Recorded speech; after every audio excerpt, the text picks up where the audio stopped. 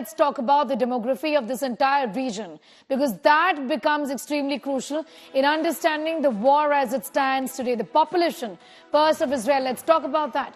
94 lakhs, and the population of Palestine is about 50 lakhs or so. Let's look at the breakup as far as the population details are concerned. Israel first.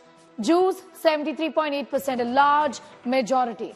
And in Palestine, just 1%. Clearly in minority as far as Jews are concerned in Palestine.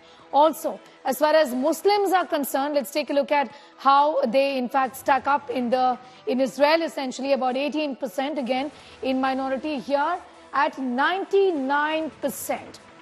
In fact, this is a majority as far as Palestine is concerned.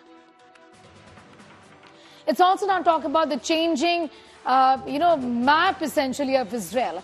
Before the year 1917, this is how essentially it looked like. Before 1917, and this here was the UN partition plan as far as 1947 is concerned. Currently, this is how the country really looks like as far as Palestine is concerned. Look at how things changed from 1917 to 1947 when the partition plan was drawn up by the United Nations, and at present the yellow part that you can see is what really comprises of itself. So a quick comparison from 1917, 1947, look at how things have changed as far as the Palestinian territory is concerned, and at present this is how things look like.